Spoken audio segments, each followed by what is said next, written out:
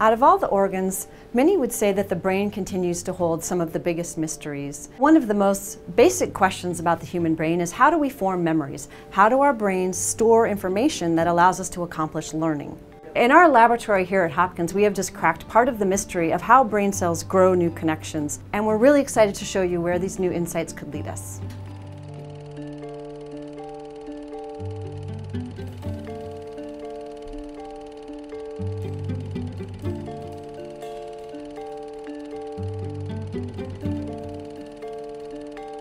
Now it's my turn to use the toy box to help explain what we've discovered. One thing we do know is that the connections between brain cells are important. Like connections between these toys, the connections between brain cells allow brain cells to communicate with one another.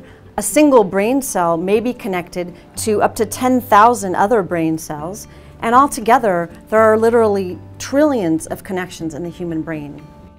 But if we look at these individual connections, in fact, they're not really this simple. They're much more complicated and have many different pieces which are necessary to allow each individual connection to function.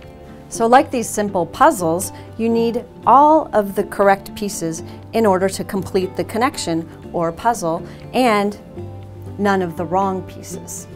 In a brain cell, we call these pieces proteins. So how does this amazing process happen at all of the trillions of your brain's connections? How does your brain accomplish making all of the right pieces or proteins and not the wrong pieces? So here's the exciting part that we discovered. We discovered that there are small molecules called microRNA that control which proteins get made in the brain cells. They control that all of the correct proteins get made, and also equally essential that the incorrect proteins don't get made, so that you can grow new connections which underlies learning and memory.